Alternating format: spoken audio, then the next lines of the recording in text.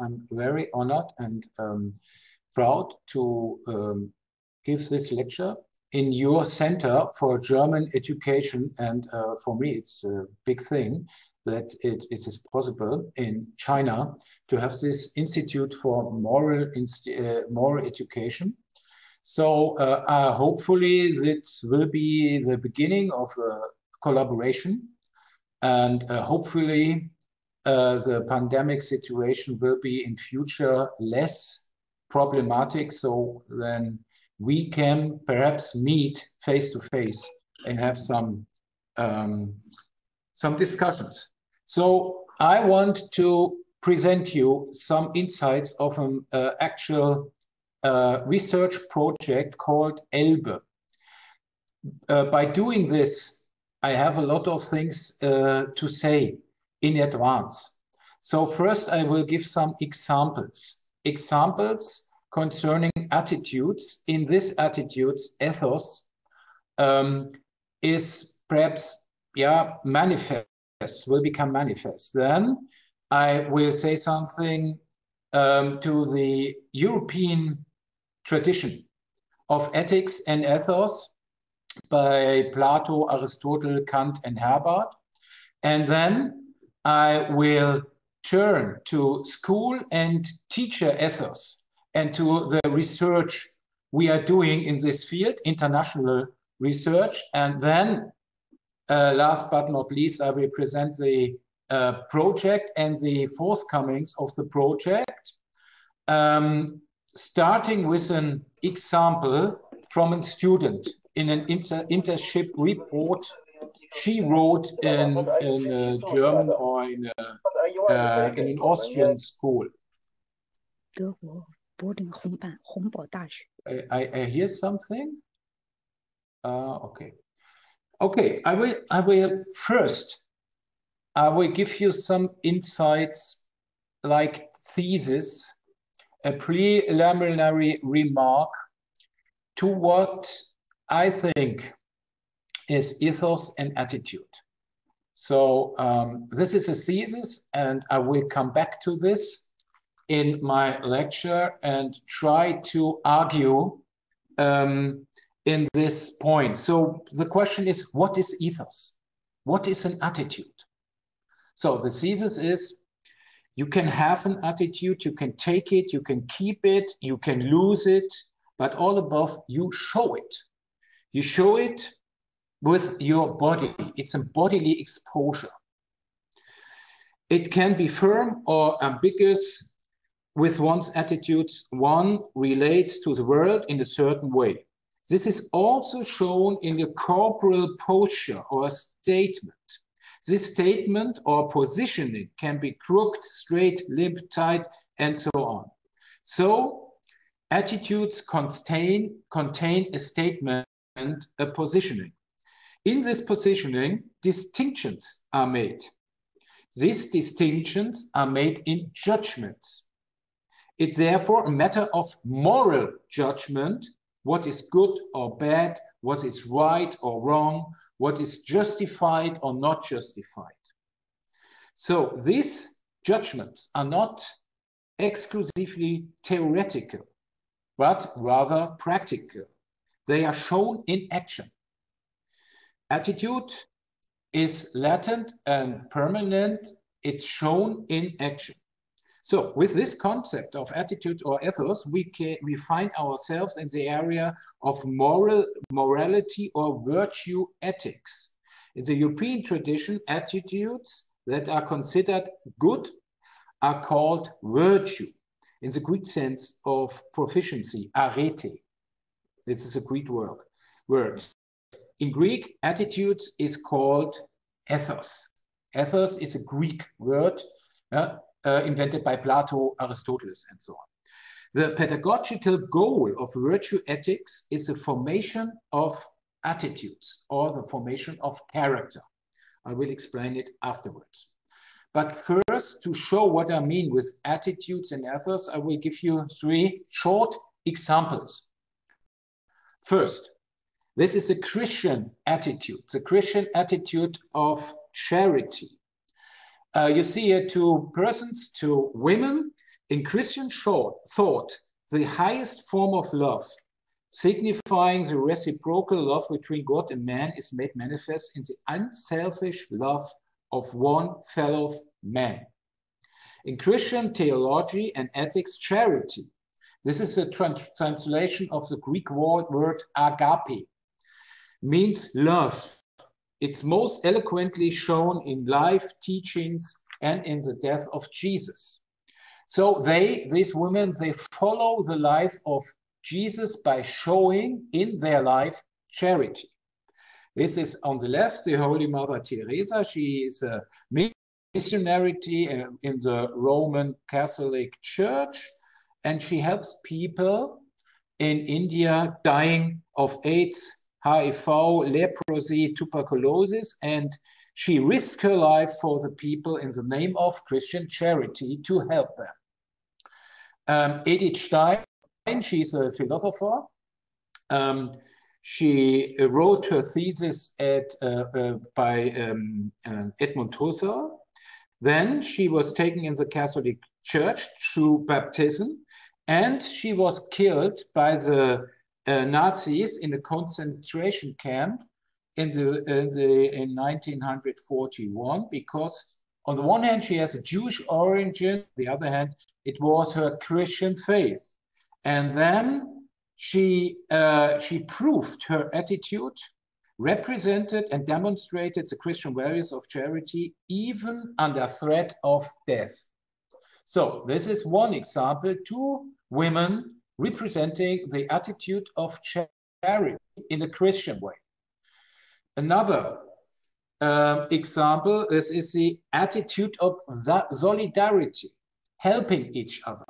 As you know, the current invasion of Ukraine by the Russian army, a lot of refugees are coming to Germany, to Europe. More than 3 million people are moving to the west, are moving to Berlin, are moving to Germany. More than all of this, it's the biggest refugee movement in Europe since the World War II. It's very, very big.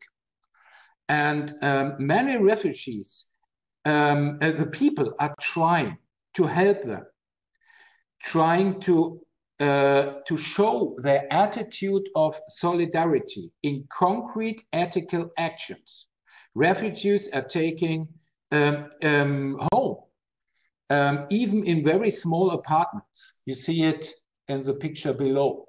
A picture above, you see a great demonstration against war, against more than 100,000 people in Berlin. Pupils try to support the pupils of Ukraine. They give them rooms, they donate food, they give money, even they share their pets. You see it in the picture right on the right-hand side. So this is an attitude of solidarity, helping each other, helping because people, they suffer, they are poor, so we try to help them.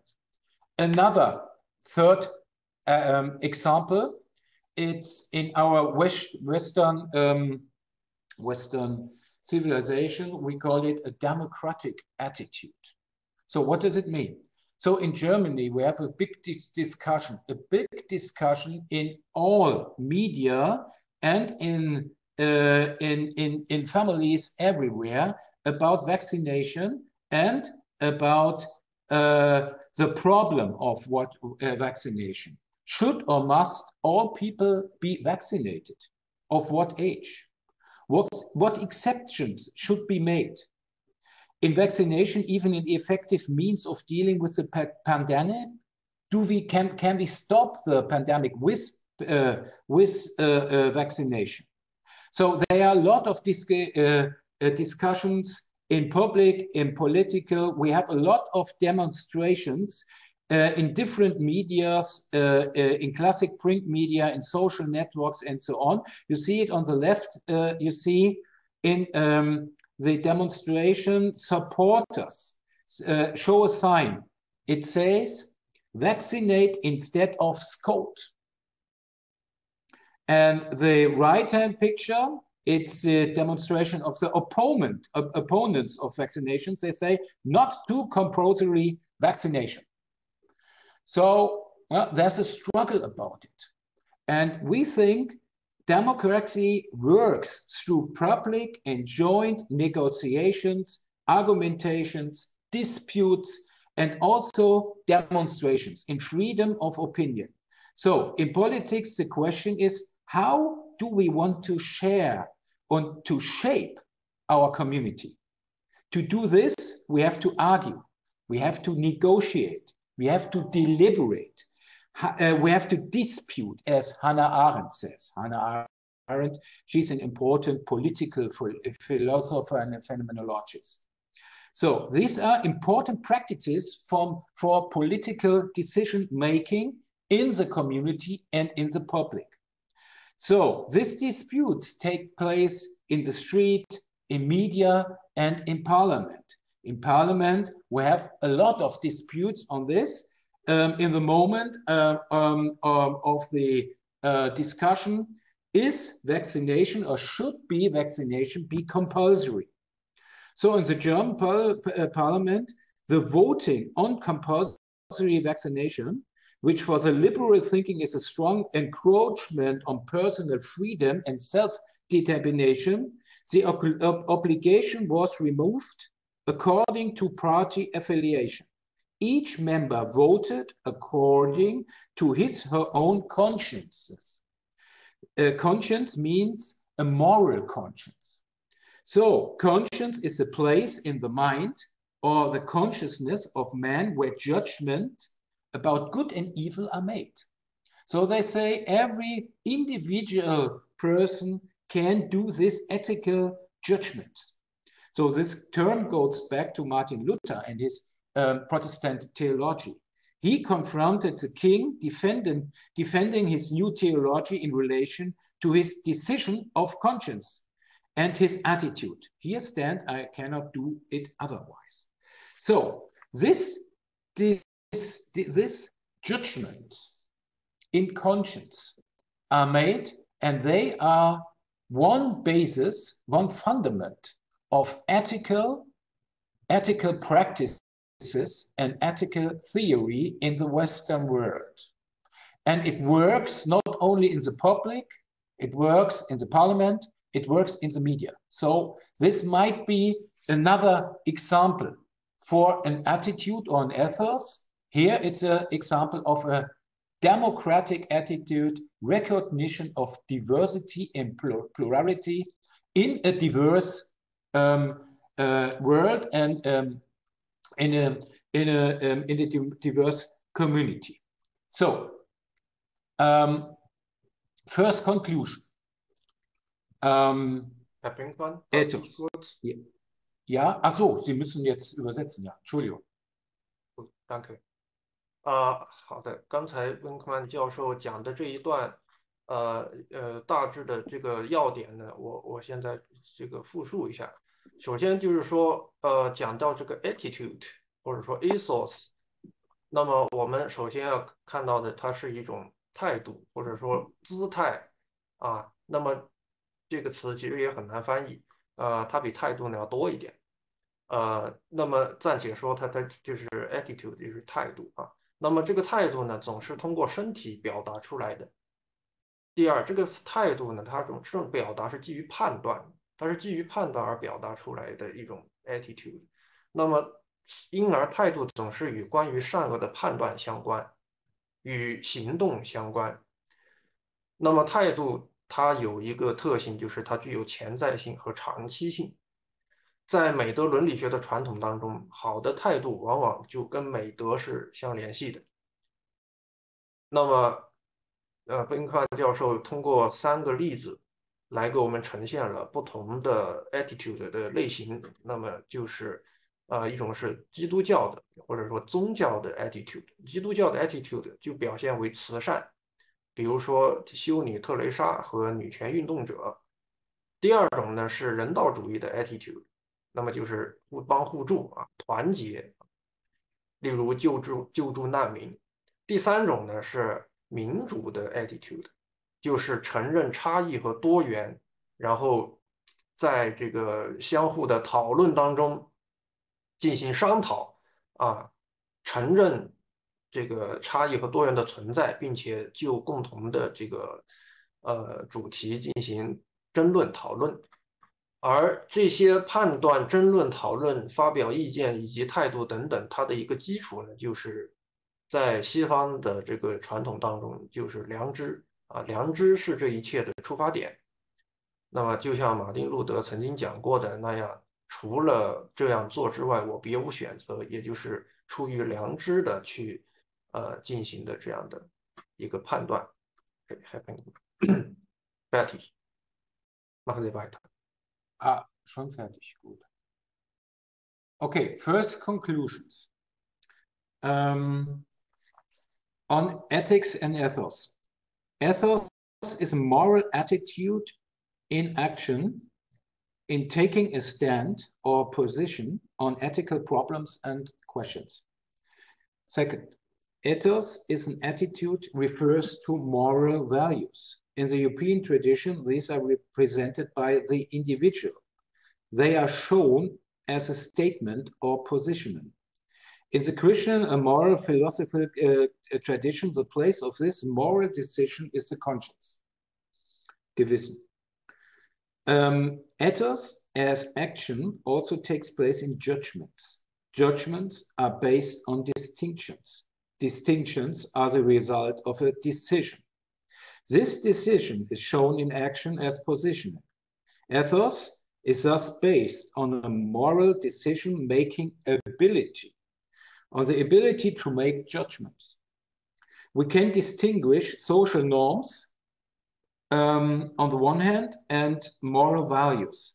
Social norms refer to fixed rules in institutions, societies, cultures, for example, traffic rules.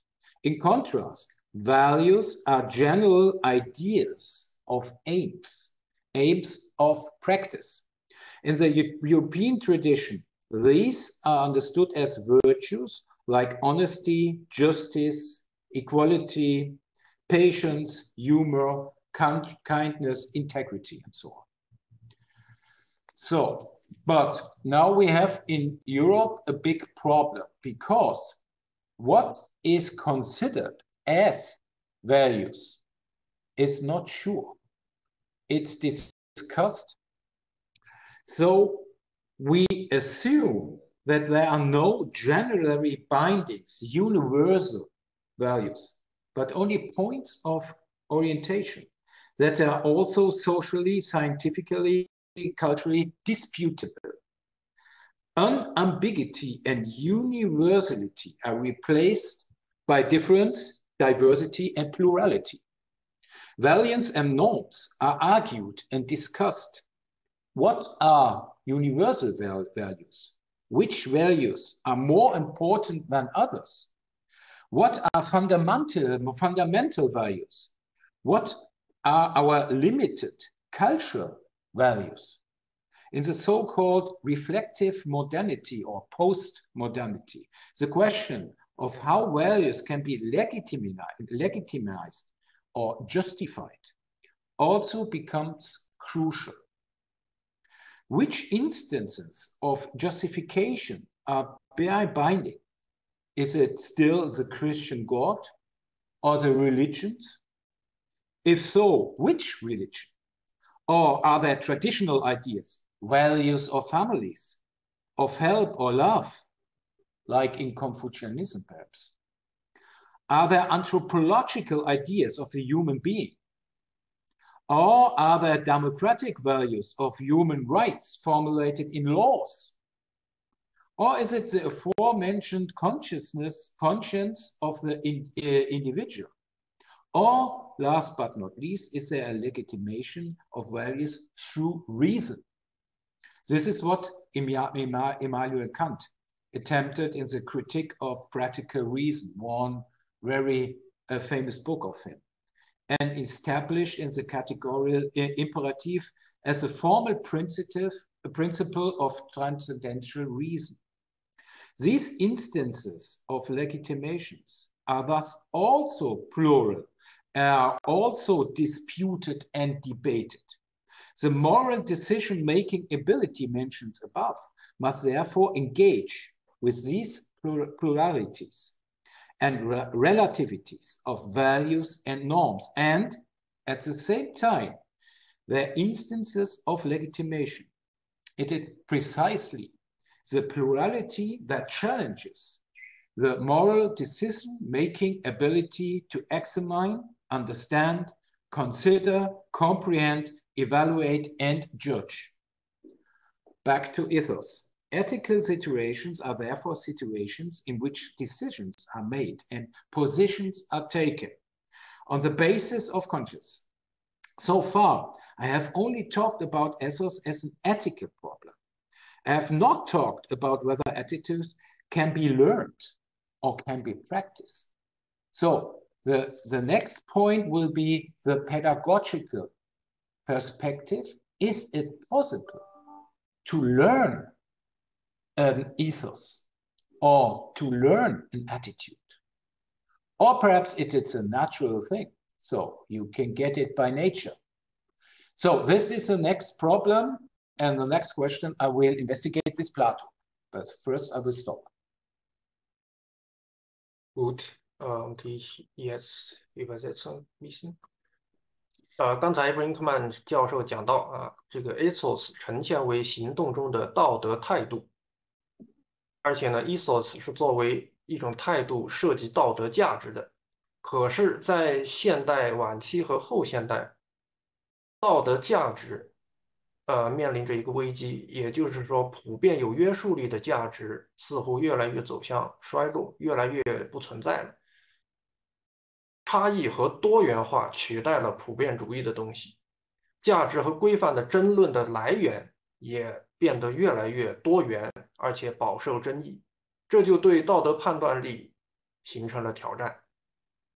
所以，做出决断的道德能力，也就是道德判断力，就必须要首先能够处理这些多元性和相对性带来的挑战，而道德所要做出道德判断的情境，是指基于良心做出决定和采取立场的情境。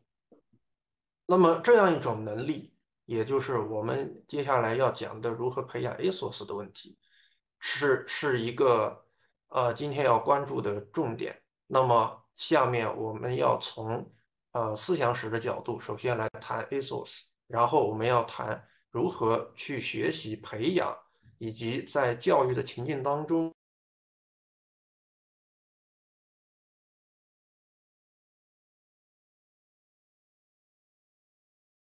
Oh, jetzt ist er weg. Ah, there he is. Okay, I will take over and okay, thank you. So before I say something on Plato, Aristotle, and so on, I would say in traditional context of ethics and moral philosophy, we assume that morality is related to action, character, and will. Kant and Herbert therefore speak of morality or character formation, Charakterbildung. The strength of the will to act on what is ethically required or appropriate, even under difficult circumstances, is called virtue. Virtues, honesty, justice, cheerfulness, and so on, humor. However, these virtues have become questionable under conditions of late modernity and postmodernity. And on the other hand, they are condensed into attitude. Attitude can be shown, proven in an embodied way. But what is socially or educationally or by institution or by the state or by politics desirable need not be in morality desirable. So this shows a difference between social or legal norms and laws on the one hand, and on the other hand, moral values. So this problem I will show afterwards between the norms on the one hand and the moral orientation on the other hand. And there might be in some situations, as I will show afterwards, a conflict. So the next question is this possible to be learned? Going back to Plato in his famous Menon dialogue, he asks, whether virtues can be taught at all. Is it possible? If virtues cannot be learned, then a pedagogical question is superfluous.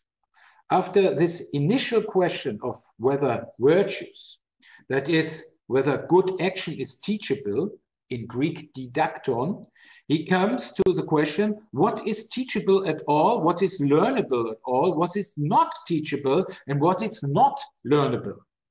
Why can we learn something that we do not yet know, if one always have already know something in order to learn? At this point, I refer to the master lesson given by Dietrich Benner in the context of his Didactics of Science and Theory of Education, in which Plato's Menon dialogue is an important example. So I won't say this in extension. I would like to focus differently in 3 steps.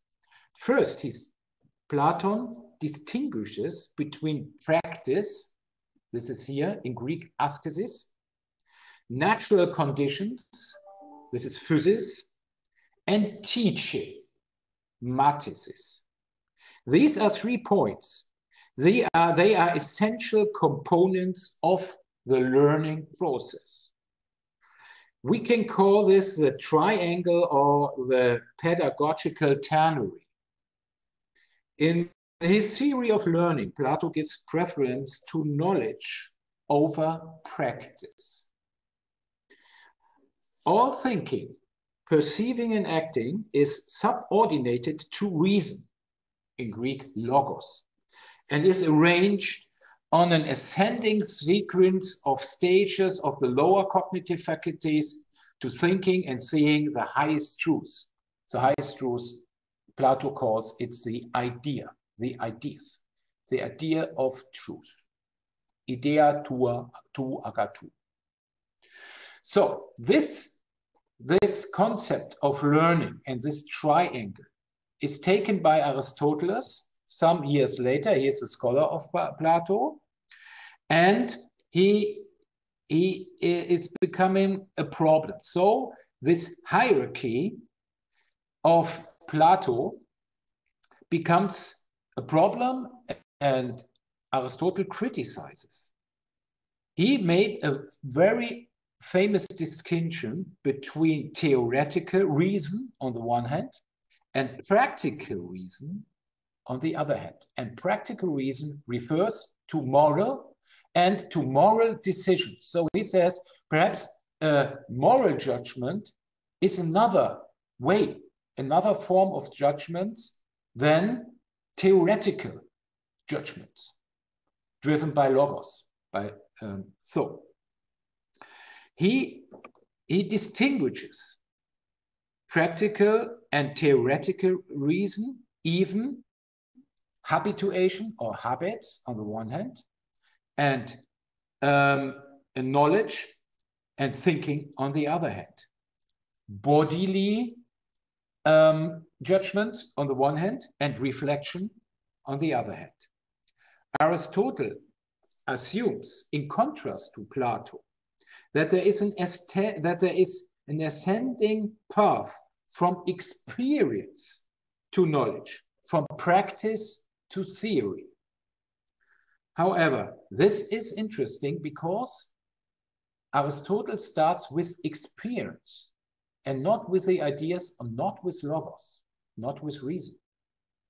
So in the classical text that describes the distinction between theoretical knowledge and practical knowledge, it is the Nicomachean ethic, the Nicomachean ethic. In order to determine the good, the agathon in Greek, Aristotle starts with practical activity. with the concrete and the factual. This is where repetition comes into play. And afterwards, I will say something about practice. He says, thus by building, one becomes a builder. By playing an instrument, you become an instrument player. If you act righteously, you become righteous. So it's the doing, it's a practice which makes someone as someone. That means in ethics, the repetition, the habits are the appropriate thing and the appropriate way to achieve morality and virtues. To become a good man means to practice, to make a repetition, and this repetition actually leads to habits to practice this ability. So the triangle is changed. Now we have a triangle between mathesis, or knowing, then experience, empiria in Greek, and praxis, action. So this is, according to Aristotle, we can say, we learn how to act well through practicing. It is only by doing that I become an expert or be able to do good things. Not information, not knowledge, not knowing that is enough to become a good guitar player, a good teacher, or a virtuous person. They all have to practice, and practice in repetition. In ancient Greece, these were different forms of practicing. Gymnastic, yeah, mental practicing, memorizing, dietetic practicing, eating and drinking, the not too much in the right time, right place, and so on, economic practicing, and so on. And I refer to Michel Foucault in his latest writings. He investigated this practice, these forms of practicing. He calls it a Souci de soi, eine Selbstsorge. So, okay. So I will stop here, and perhaps Tao, you can translate. You 刚 have to 才 switch on the 温克曼 microphone. 教授从思想史、哲学史的角度，再次谈到了这个 ethos 的相关的一些思想。那么首先是柏拉图，首先是谈到了这样一点，就是说什么叫美德呢？美德就是即便在困难的情况下，也按照道德要求或适当的方式，进行行事、进行行动、开展行动的意志的力量。如果这些美德在行动中反复的表现出来，就会形成态度。人可能表现，也可能隐藏一种态度，当然也可能失去一种态度。那么，态度，所以态度总是在相对于他人、相对于社会习惯、习俗和道德价值的语境下显现出来的。在柏拉图的思想当中，态度或者说 ethos 是不是能被学习的呢？这个问题，柏拉图是从一个三维关系的这个角度来谈的。那么就是说，柏拉图认为教育的三维关系是包括练习、自然条件和教这三个，也就是 teaching 这三个维度。在这些关系当中，知识是高于实践，知识也就是说是高于练习、实习的。而到了亚里士多德这里呢，他的重点又改变了。亚里士多德认为有一条从经验到知识，从实践到理论的上升的路径。那么亚里士多德认为从实践活动开始，这个教育的过程是从实践，是从具体的和事实的东西开始的，因而练习就是一个核心的要素。这种实践方面的能力是必须通过练习而不断的得到培养的，因而这里讲的主要的就不再是知识，不再是信息，而是经验和行动。善的行动能力是通过练习才能形成的。Betty. Okay, thank you. So, if I said before that attitudes and ethos are based on differences, distinctions, and the way we do distinctions we call just judgment. So it will be questionable, how can we practice judgment? Is it possible to learn how to judge? This is the question Immanuel Kant put, and he gives the answer. The process of judgment takes place in practice and experiences, as we heard. Kant defines the structure of reflection between knowledge and abilities as the power of judgment. Urteilskraft in German. For him, the ability to judge is a special talent that does not want to be taught at all, but only to be practiced in action. Judgment, in Kant's sense, is the ability to subordinate the particular to the general. So this is determining judgment, or to creatively find the general first, reflecting judgment. Reflexive und besondere Urteilskraft.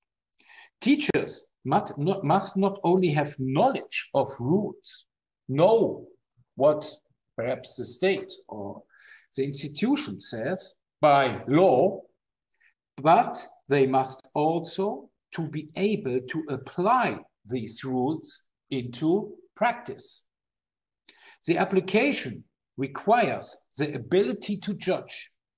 In order to be able to judge, there's a need for experience, which has a special relationship to knowledge, and a need for practicing in which judgment are exercised in a practical way, acquiring or sharpening the ability to judge requires practicing. So after that, Herbert criticized the Kantian model based on reason and transcendence, and he specified the shared practice in teaching with the concept of pedagogical tact. The pedagogical tact of the teachers requires a sensitivity or resonance or responsiveness on the part of the teacher who adapts action to the situation and, above all, to the person, to the pupil. Aristotle, Kant, and Herbert agree that good and capable practice does not simply apply or execute rules, but applies them according to the situation and according to the individuals. So this is based on experience, not only knowledge, and based on this tact, based on judgments. They can be practiced and proved in practice. So this might be the theory of judging concerning moral judgments as the basis of ethos and attitude. So this is a shift away from knowledge, theory, towards ability, towards experience, towards practical knowledge and practical judgments. So in the following, this aspect becomes significant for the experimental learning and practice theory of the pedagogical ethos. In the ethos concept of our project Elbe, which I'll present afterwards, this is the perspective of experimental learning. And these guys Gadamer book, Mayadrave, Lipitz, and myself, we tried to apply this theory of experience, I quoted now with Aristotle and so on, into learning. It's a theory of learning, experiential learning, or a theory of learning as experience. So I cannot explain this in a whole, but in this, we start not with theories, not with terms, we start with practice and with examples, with situations. And we think that these experiences, these examples, are not examples in that rules are generalized, but similarities are analogized. So examples can encourage people to take stand, to position themselves, to practice, and to exercise moral decision makings. So when we read or discuss on examples, when we understand, we comprehend, we exchange, we dispute them. By the way of doing this, we practice judging. Because I ask you then, so that's interesting what you are saying, Christina, but can you please explain it to me? What are your, perhaps, reasons why you said this? So I try to make you to show and share your judgments with me. So these examples show us a path to practice, a path to situations, and I will say afterwards to situations which are shared in ambiguity, because they are not clear. They are not clear as laws or rules. So we can discuss and share these practical situations. So, Tao, I will stop here. Danke. 那么到了近现代哲学的这个时间段呢，就是代表人物就是康德、赫尔巴特。那么 ethos 是一种态度和立场的表达，是一种表态。那么判断呢，就是 ethos 的一个基础部分，是其一部分。判断的过程发生在实践和经验的过程中。康德就认为判断力是不能教的，只能练习。教师不仅要有关于规则的知识，还必须能够应用这些规则，这就需要判断力。那么获得判断力和提高判断力就需要练习。赫尔巴特则批判康德的先验哲学观点，但是他在这个方面呢，与康德有一定的这个关联。他提出了教育机制的概念。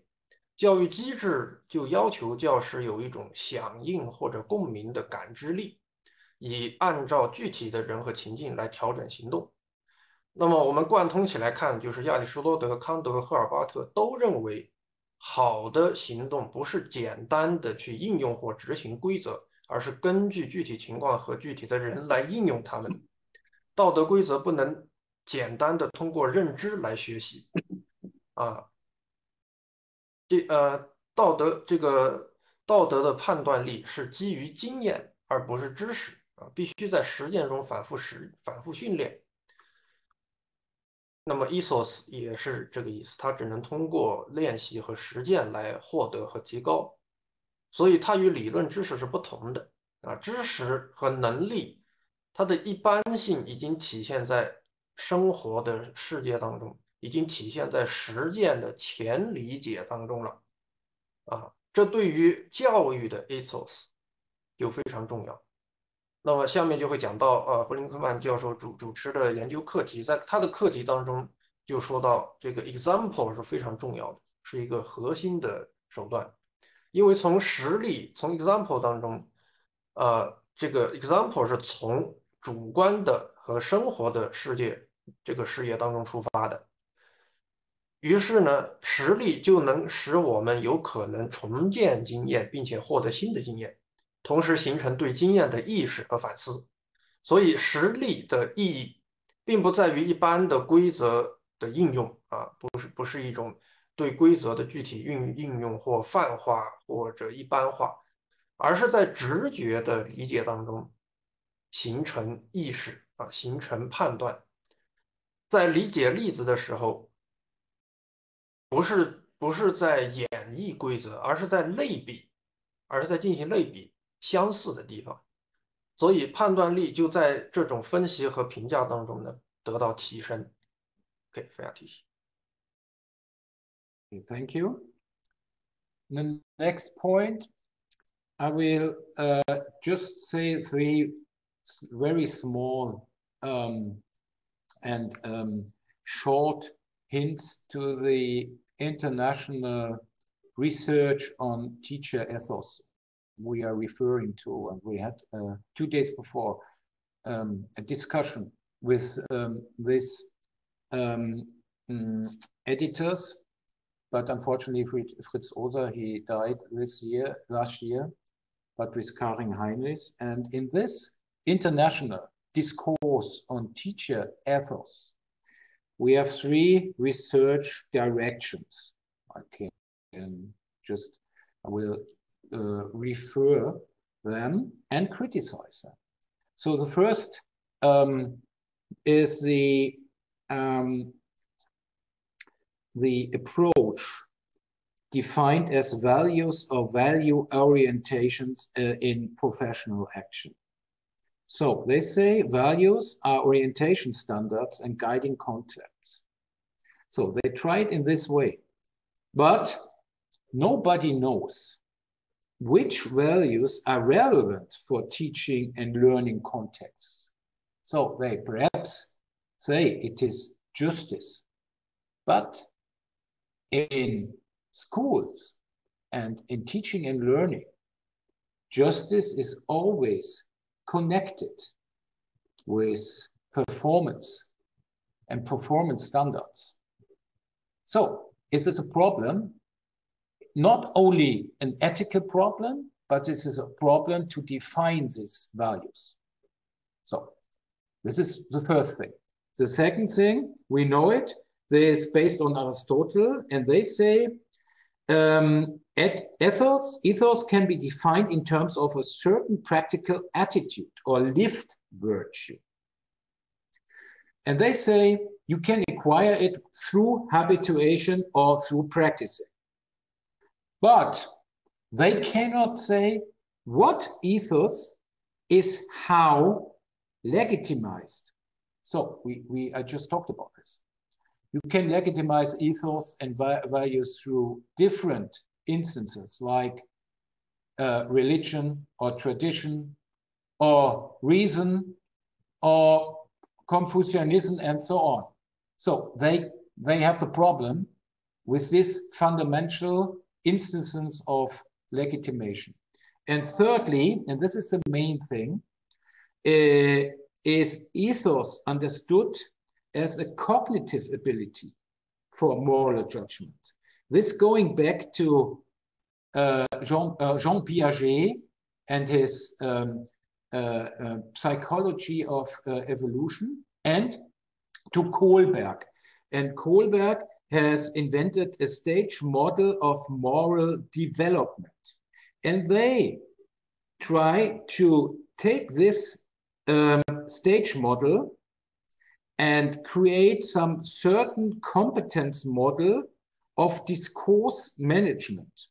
So it's a approach based on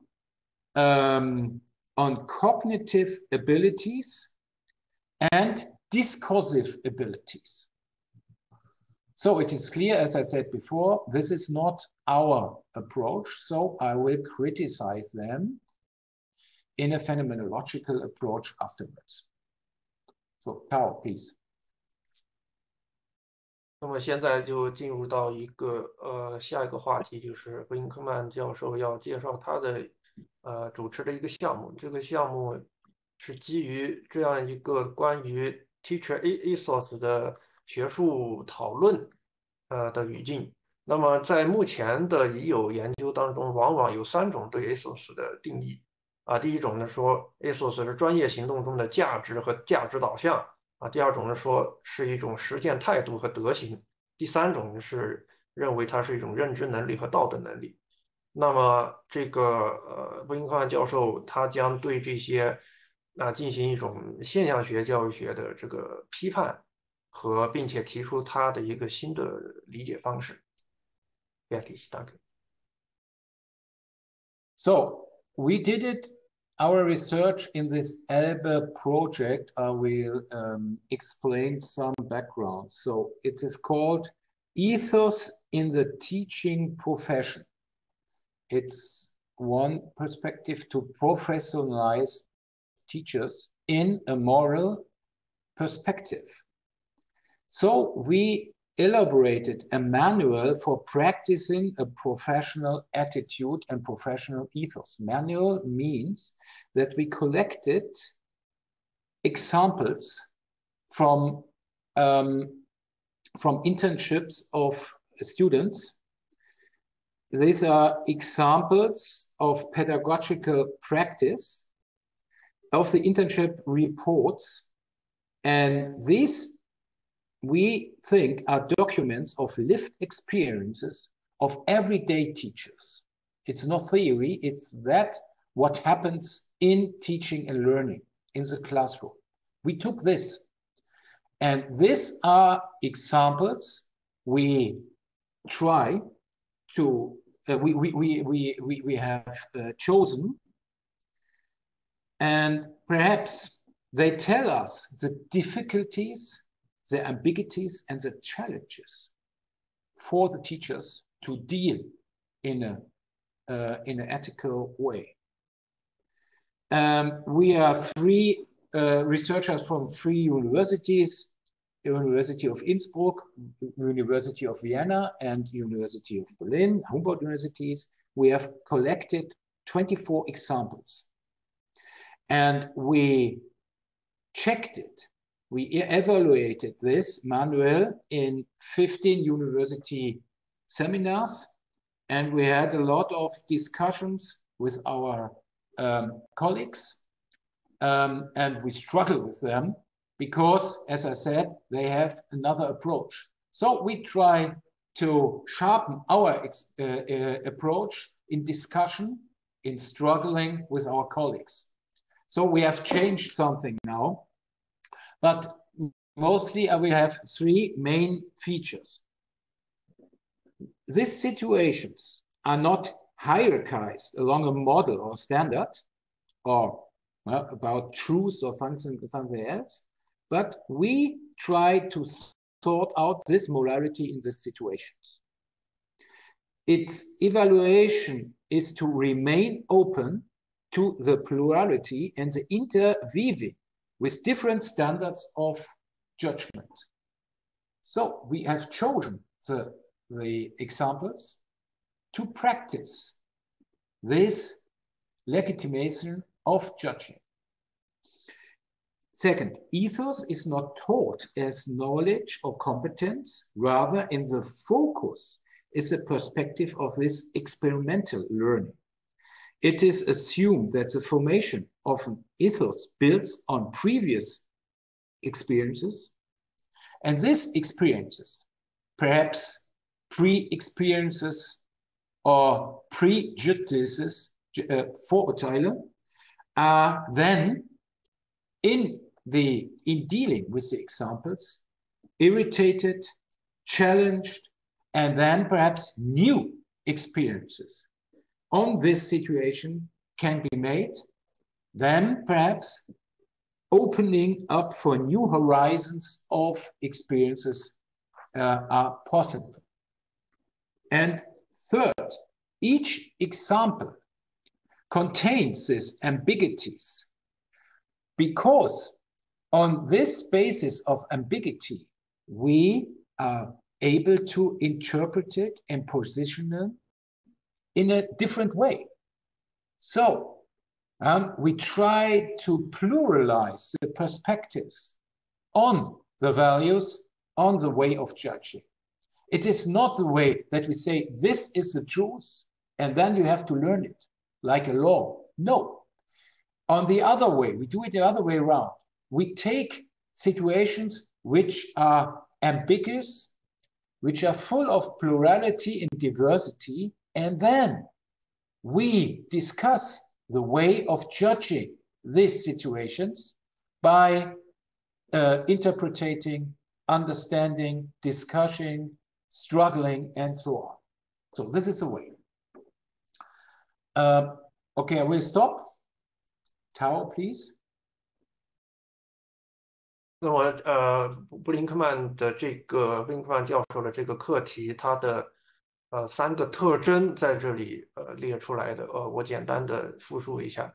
第一个呢，就是在处理有矛盾性的教学情境的不同策略，是依据情境而选择的，不是从一个这个普遍的规则当中演绎出怎么做。因而对处理策略的评价要保持对多元性的开放，要得是开放的，要考虑到不同的判断标准。第二，ethos 不是作为知识或能力而传授的，它主要还是一种经验性的学习。ethos 的形成需要在已有的经验上，开拓新的经验，在新的经验和情境当中，对已有的观念形成一种挑战。以打开新的视野。第三，在这个过程当中使用的例子每个例子、每个实例都有两面性，它都是有一定模糊性的，有两面性的。学生可以对此有不同的态度，持不同的立场表达了不同的这个表态，进行不同的表态，从而对其他人的态度形成挑战。Danke. Okay, now I will start with one example. I will show you. Afterwards, I will interpret it and discuss it in 5 theses on pedagogical ethos. So first, the example. An important scene. This is an example from an internship from student from Innsbruck. An important scene occurred in my professional internship when I accompanied a school class on their hiking day. Innsbruck is in the Alps, so there are a lot of mountains, and they climb on these mountains there. The hiking day went from the school to the Schwendealp mountain. You walk between 1 and 2 hours. When we came to the first steep ascent and had already climbed about 100 meters, one pupil complained of heart pain. Most of the students were already 20 meters further up with me. The support teachers and 3 other students were with the student. The law states that the second teacher or supervisor must be present for a certain number of pupils on a hiking day. Now, my supervising teacher had to take action. The pupil was sent home, accompanied by 2 pupils. The other pupils continued the day's walk. I could accompany the student home, but then the teacher would not have been allowed to continue the walking day. So no matter what the teacher had decided between the 2 options, neither option would have been entirely correct. It is an ambiguous situation. So perhaps first, Tao, you translate this example. Is it possible? 那么这里我们就处理一个非常具体的实例来体现今天讲的这个理论。这个实例是一个真正的采访到的实例，就是一个实习老师一个实习老师呢，他带班上的学生去郊游，然后呢，当他们已经走到，就我用第一人称，当我们已经走到在陡峭的山坡上，大约行到100米高度的时候，有个女生说她心脏疼。这个时候，我和大多数学生在离她上方20米的位置。他身边有一个老师和3个学生，就是这个老师是正式老师啊，这 supervisor，或者说是这个陪同的另一个老师生活老师啊，有这个生活老师和3个学生。然后呢，根据规定，每一次郊游都必须有一定的数量的学生和2个老师同时在场陪同。那么这个时候呢，那个生活老师，那个 supervisor，他呢就必须要采取行动了。那么他怎么做呢？他让2个学生陪这个女生回家，而其他的学生继续向前爬山。我呢，本来也可以陪这个女生回家的，可是如果我陪她回家的话，这个郊游就必须终止了。所以不管这个老师他怎么样决定，都不是完全妥当的。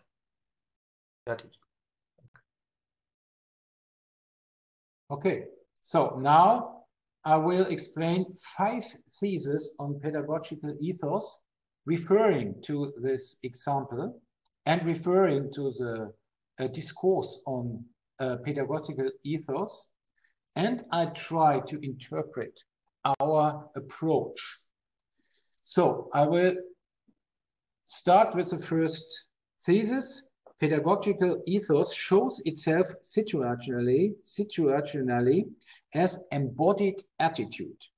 Ethos is not a behavior, not a belief, not a competence. In contrast to competence, which puts skills and ability permanent, ethical action has to prove itself again and again in situations. It can therefore not be converted into a fixed stock, scaled or measured. Ethical action also does not function according to fixed rules. So there's an example by Roland Reichenbach, a colleague from the Zurich University. He has an example.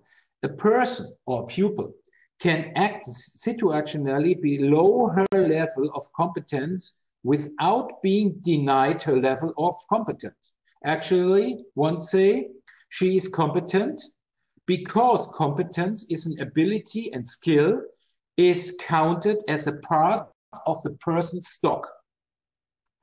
The pupil has only failed in this moment. The pupil has a bad day or something like that.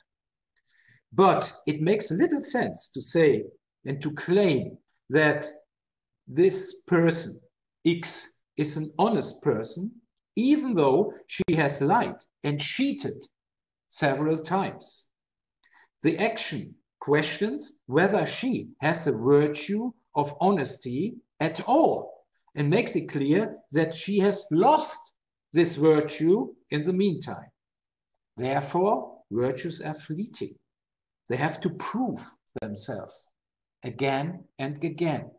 They are not a competence. Secondly, it is not a behavior.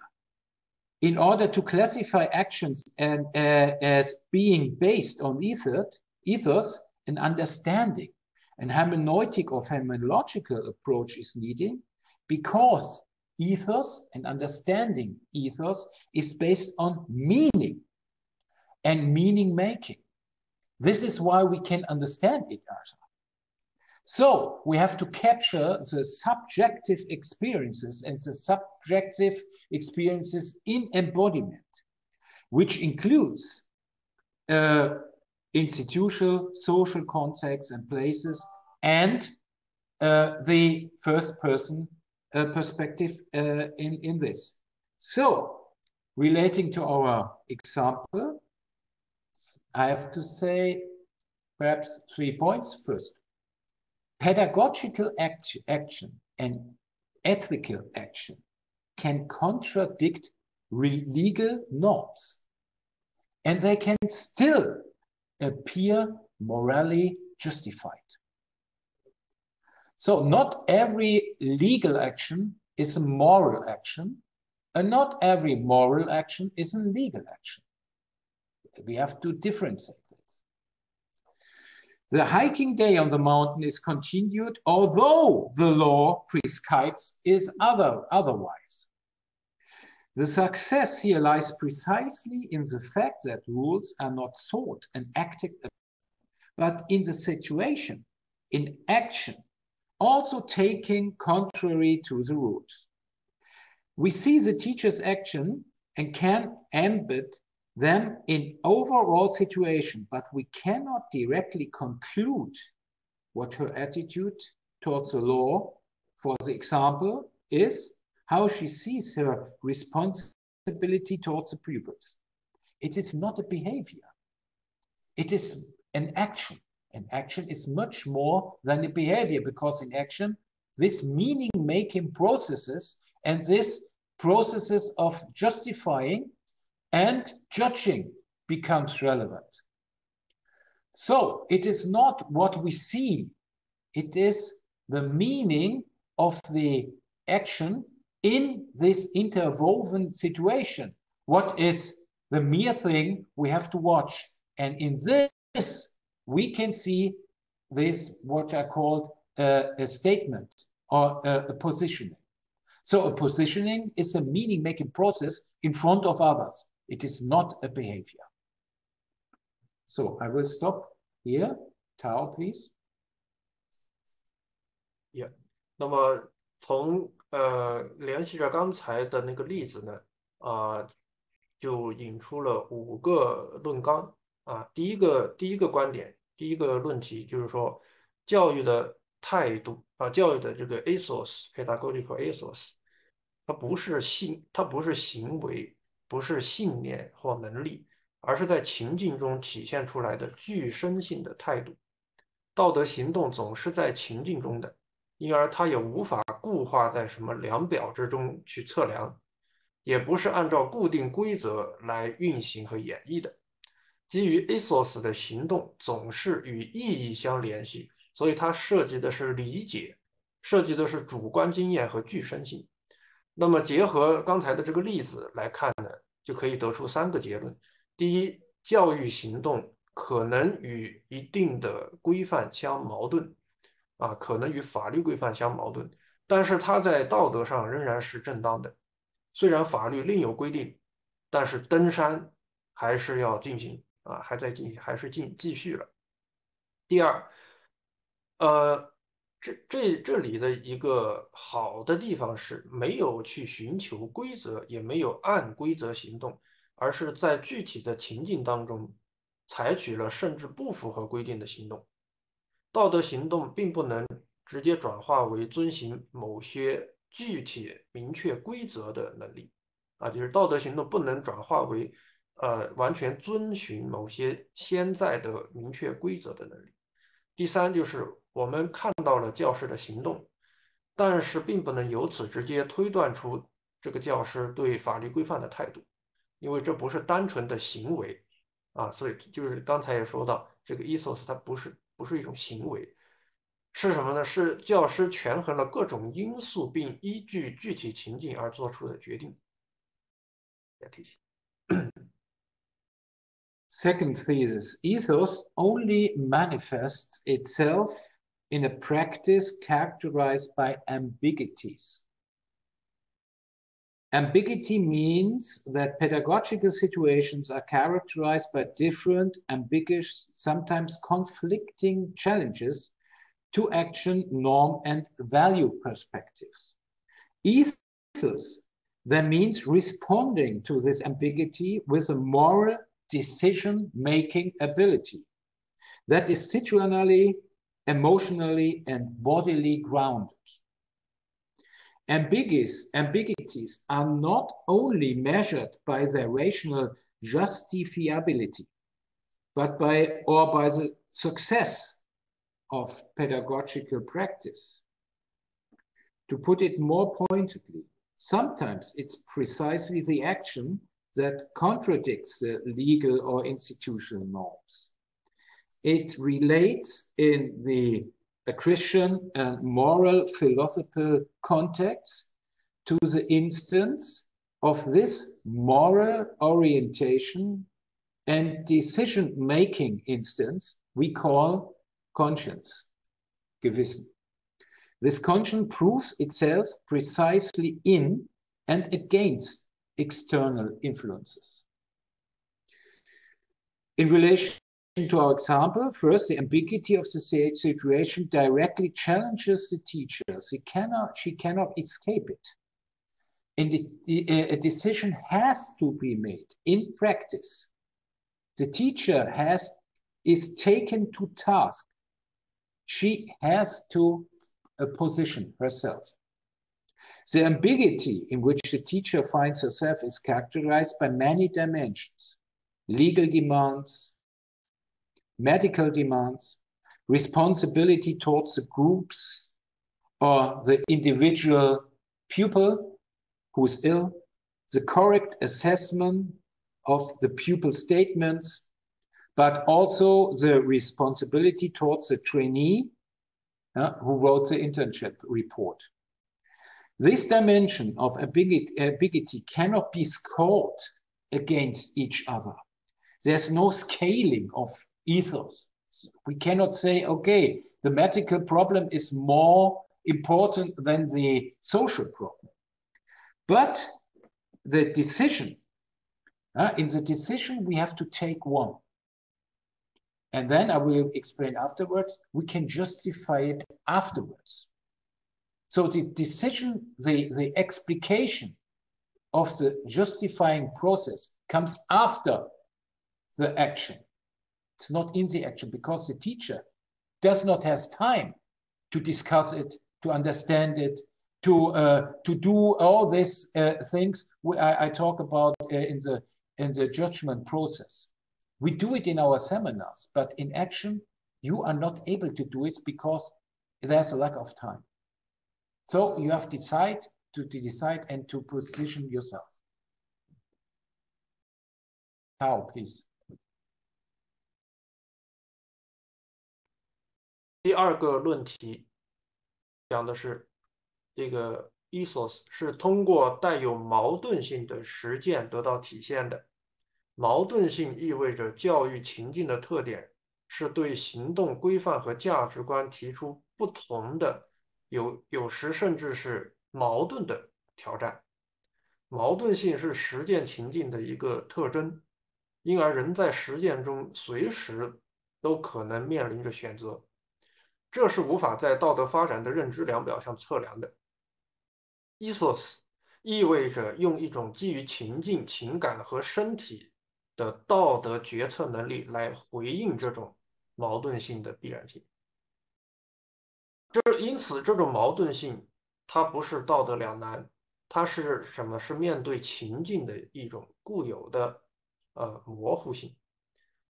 所以，根据上面的这个刚才讲到的那个实例来结合分析呢，就可以得出这样两条结论：一就是教师面对情境的矛盾性的时候，他无法逃避，必须现实做出决断，现在就做出决断，他没有时间去过多的反思和讨论。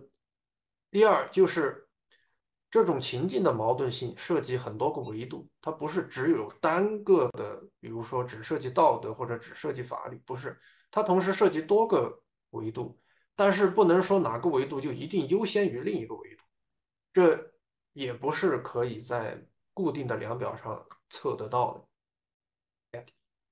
大概。Third thesis, ethos as action manifests itself in embodied positionings and based on moral judgment. Actions that respond to this ambiguity, in which an ethos shows itself, we grasp as embodied statements or positionings in front of others. In this positioning or statement, an evaluation of a particular situation is also made.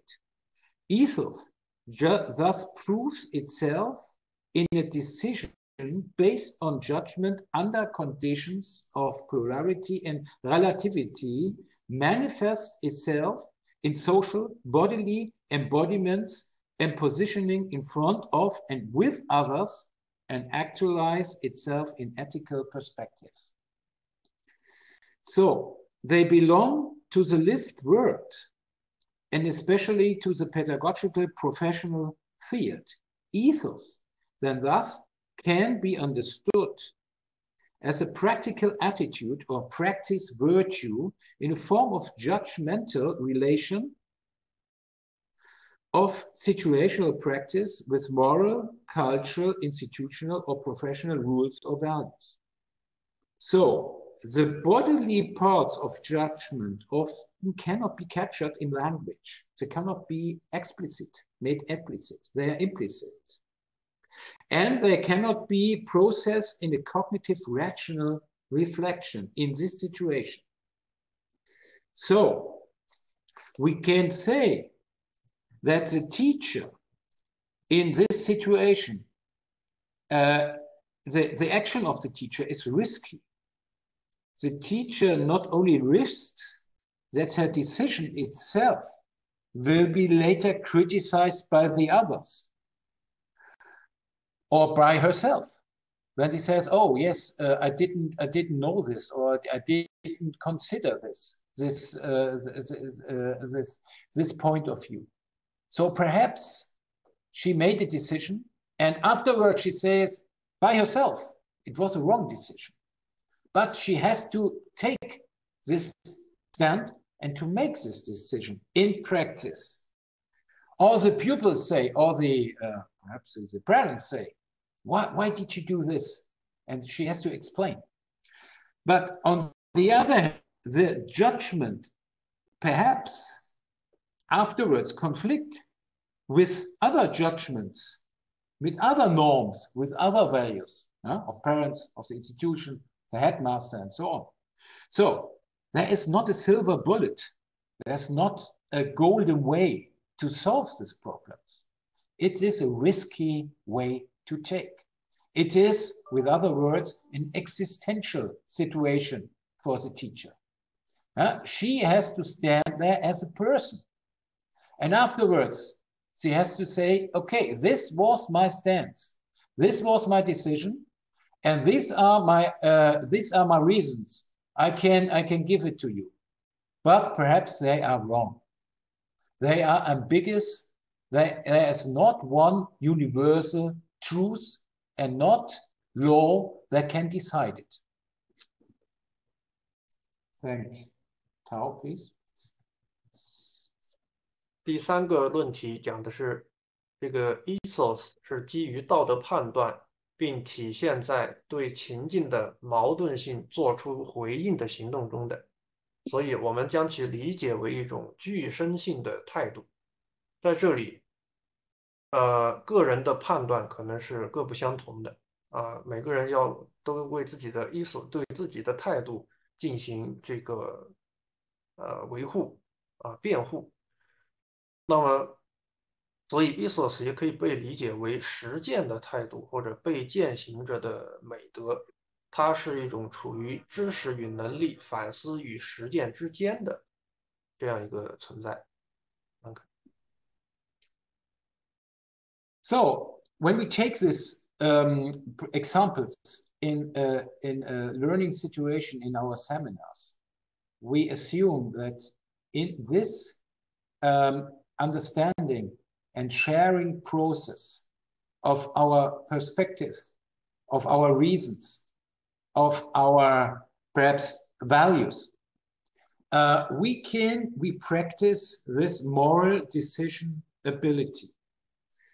Then a space opens up, a space of ambiguity, a risky space, a space of failure, a space of uncertainty. So we want to come in this place. This is perhaps the main point. So to judge in Greek, it's called krinein. The word critic comes from this. Krinein, critic, means to distinguish and to be able to distinguish. In distinguishing a relationship to the difference of things, people, values, and norms is established. So to make differences means to establish a relationship. Judging consists of distinguishing, evaluating, and deciding. And in this we make oneself vulnerable. It's risky. Practicing judgment means that we come in this space of judging, and we practice, as I put it somewhere else, some practices of distancing, to slow down, to step back. And this perhaps enables us to think about it and to exchange our points of view to each other. We do it by reading aloud, perhaps a deliberate irritation from the teacher, to queries, to perhaps taking a counter position and say, no, what you said is wrong. Think about this point, arguing, discussing, and so on. So in this, perhaps the process of judgment, the formations of distinctions itself becomes a topic of the seminar, of the learning process. So this is based on Kant, Husserl, Heidegger, and so on. So it's a theory of judgment. And in this, perhaps we can judge as a precarious act that always implies our vulnerable aspects. So we make oneself vulnerable in this. And that's why we practice this with examples, not in the real life world. So it's perhaps not the real world. And this, perhaps these practices of distancing come into play. So I have wrote this in my last book. There's a chapter on practicing judging in these practices of distancing. Okay. And then perhaps we find a way that even our values, our pre-experiences, but even our pre-values or prejudgments come into play. So we are able to distinguish and see this movement that distances us from ourselves, from the situation. We stop the experiential process. Anhalten einer Erfahrungsbewegung nennt das Heidegger. To stop an experiential movement. We can bracken our points of view, put them aside. Husserl calls this epoche, a reduction. And we step back. We interrupt our judgment process, step back from ourselves and reflect, come back to us, to our judgment process in this practical way. Tao, please. 那么第4个论题是这样子作为道德决断能力的 ethos 是可以练习的，那么这个 ethos 呢，刚才已经讲到过，它无法通过教学或知识传授而学得，而是它的训练呢是一种判断的训练，判断只能通过练习来提高。如何那么怎么做呢？Brinkmann教授认为，通过对实例的分析可以提高判断力。判断意味着区分，也意味着区分的能力。在判断的过程中，既要做出区别，也要评价这些区别。所以判断就包括了区别、评价和最终的决定最后做出决定。那么这就意味着一个判断是作为表态而在做判断的时候表现出来的，因而判断也是有风险的，它是有犯错的风险的，它可能是错的。那么因而呢，对实例的分析就可以训练我们的这个判断力。这里面的一个关键就在于制造距离，就是我们要使自身这个脱离，或者说这个有对现实以及对自己的前见有一定的距离。那么布林克曼教授讲到制造距离的做法，包括比如说阅读啊、朗读啊、这个讨论啊、小组会议等等。这个过程是一个反思的过程啊，不仅对规则和规范进行反思，而且也要对在具体的例子当中应用这些规则规范进行反思啊。那这种反思呢，不仅能够冲击自己的先入之见啊，不仅能够拓展自己已有的这个观念视野，而且还能够拓展自身的道德经验啊，形成新的 ethos。Okay, last thesis, a concept of pedagogical ethos must systematically refer to pedagogical fields and basic ideas. The background is that perhaps pedagogical ethos is something else than an ethos in a more general perspective. Because we have to deal with special pedagogical perspectives relating to learning and education. So then we have to specify our thoughts on ethos in referring to these pedagogical topics or terms or practices. So on the one hand, perhaps we can say, yes, this example on the mountain refers to ethical terms and categories like justice. Is this justified to do this? Do it risky for the pupil who is going down because she's ill? To equality. Is it perhaps a question of equality? Is every pupil handled in an equal way? Or to integrity, the integrity of the person, of the pupils, and of the teacher, and the truthfulness of the persons. So it's not about truth, it is about truthfulness in this situation. In German, we say Wahrhaftigkeit. Yeah? And this leads to a pedagogical perspective.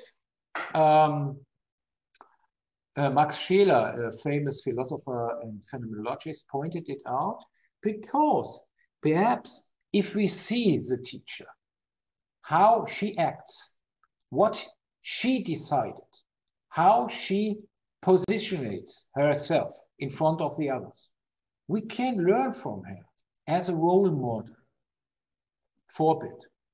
And this learning by example of someone's action aims at what we call Bildung. But it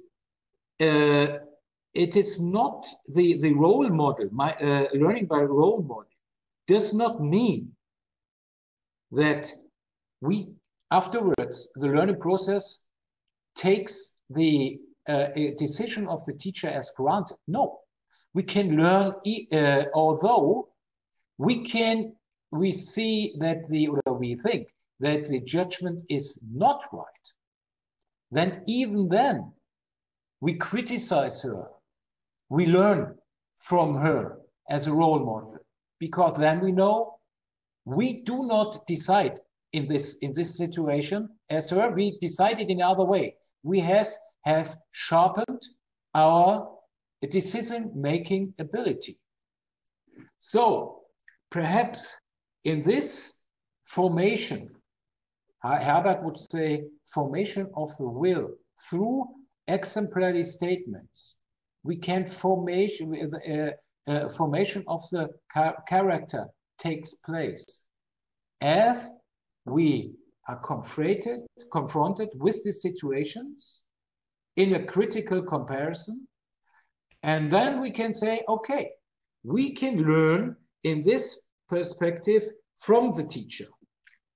So the pedagogical relation of our ethos concept is not by describing what is pedagogically desirable, what is right, but by placing pedagogical reflecting categories in this example, like learning, educating, character, showing, and so on. And then perhaps we cannot learn what is good or bad, but we can learn how we can decide, and we can practice our decision-making ability in this point. So this is our perspective, and my last point will be afterwards some didactical and methodological implications. But first, I will overhand to Tao, please. 第5个论题讲的是教育的，就是 pedagogical ethos 的理念啊，需要系统的与教育领域和教育思想相联系。要区分一般的 ethos 和教育的 ethos， 就必须首先与教育的范畴和教育学概念相联系。比如说，我们讲道德的学习，就是如果像马克思舍勒所说的那样，那么道德的学习可以被视为跟随榜样学习啊。在我们刚才讲那个例子当中，学生会遵守一种没有成为一般规范的情境性的具体的伦理。当然，我们在分析这个例子的时候，当然可以拒绝他这样子的判断啊，可以分析，可以批判，这一切都取决于道德判断力。这种判断力需要面对许多其他的情境来训练。因而，ethos 的理念不是通过预先规定什么是正确的来建立的，而是通过考虑教育学的反思范畴来建立的。那么接下来呢，要讲一些与此相关的教学法和教学论和教育学的意义。Okay, thank you. So when we practice this moral decision ability, moral decision-making ability, we lead the students into this space of ambiguity, this risky space of failure, of vulnerability, of uncertainty. And in this, we intend to encourage them to take a stand, to position themselves, to practice this decision-making ability, and to justify what they think, what is good or bad, right or wrong. And we do it in 3 steps. First, we collect different ways of reading of the example. Then we ask, how does this situation present itself to me? What does it show for me? How do I feel about the situation? Have I experienced something similar myself? Then perhaps they can work in small groups. And this, afterwards, we call it a pluralization of perspectives is made possible. It's a phenomenological ethos to pluralize the perspectives. Different perspectives are not evaluated. Different perspectives are concealed as different values and norms. And then we challenge them to position and to justify their positions. We ask, what is the reason why you think this? Perhaps you can refer to something, to a legitimization. What is the instance of your legitimation? Is it the Christian God, or is it the law, or is it the tradition? What is it? So we ask about this. And this means that the students have to reflect on their own perspective and recognize cultural, social, and personal foundations of the influence of their readings and views. So they can think, perhaps the tradition is something from my parents. Is it what I want to see, what to do, or do I criticize it? So I have to think about my justification. And the last point is a deliberate irritation. So they should be moved to distance themselves and relativize their own position through deliberate irritation. So preconceptions, prejudices are thematized by this. Perhaps they can be broken through and enable new ways of thinking, new space opened up, new perspectives, perspective of others. So it's important to create irritations, to reach moral decision-making ability through the evaluation of one position. Yeah? Perhaps a counterpart position might be interesting, or a position from another culture, or another justification. Take it and discuss it. So we have this figure, it's unfortunately in German. So here's this 3-step. We take the example, then is the 3-step, then we come in this space of ambiguity, then the personal moral positioning takes place with the aim, with the goal, practicing the moral decision ability. So this is the end of my lecture. Thank you very much. So I hope perhaps there might be some insights in moral philosophy, philosophy of ethics, and practicing ethics and ethos as practicing a moral decision ability. Thank you very much.